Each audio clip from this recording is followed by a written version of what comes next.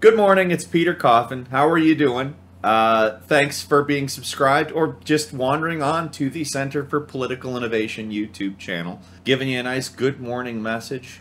People talk about capitalism like it's a person, and he is a huge dick in people's eyes. Capitalism this, capitalism that, capitalism hit me with a wiffle ball bat. Sorry. He bursts in unannounced, pisses in your breakfast cereal and says, "Ha ha! I've got everything and you've got nothing."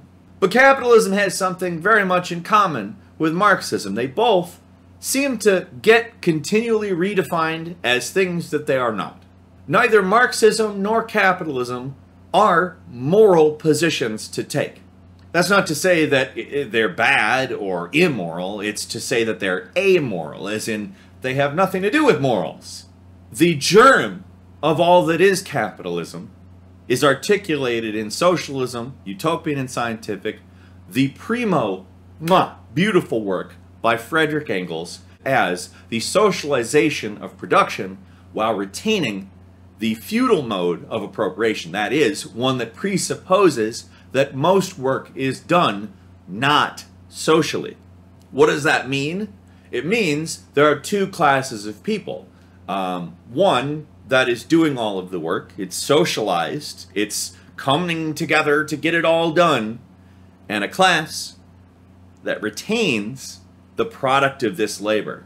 Because this class owns the means of production, and the mode of appropriation we have presupposes that they're doing all the work, except they're not, and that's capitalism. And it's not a matter of whether it's fair or not. This contradiction creates the problem that we've talked about a lot in documentaries, in our conferences, in videos. Caleb talks about it on streams all the time. If you're reading it out of Marx, it's the overproduction crisis. If you're interested in talking about the specifics of that, there's plenty of stuff about that on this channel. I would highly suggest that you check it out. I don't want to go into huge amounts of detail here, but ultimately, the problem with capitalism is that it's mathematically unsound. Yeah, as it turns out, it's not that it's just evil or driven by greed or any of that. It's a mode of appropriation that conflicts with the mode of production, one being social and one presupposing that all work is done by an individual. Now, people who talk about Marxism as good and capitalism as bad, those people are engaging in idealism. They are ascribing a moral value, not a value based on labor derived from the work going into something, but a simple colloquial moral value to capitalism and Marxism. They're good and evil. And the thing that's fun about this is without the material distinctions that are made, it stops being about the implausibility of capitalism and instead starts being about what would be good and moral and righteous and excellent and all of these things that I'm tired of hearing people say, honestly. Humanity doesn't prescribe a future. Humanity solves the problems of the present, and that creates history. The problem of the present is the mathematical implausibility of capitalism without that basic distinction at the core of criticism that we are to put forward. That criticism simply becomes idealism, and that idealism exists in an attention economy that, guess what, breaks everybody up into fandoms and ascribes identity politics to things that are just frankly not identity at all. Lifestyle marketing is what we might call it.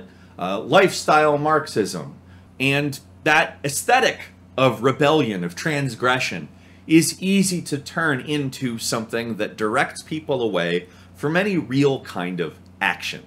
And I'm specifically talking about the kinds of things that the Center for Political Innovation is known for at this point.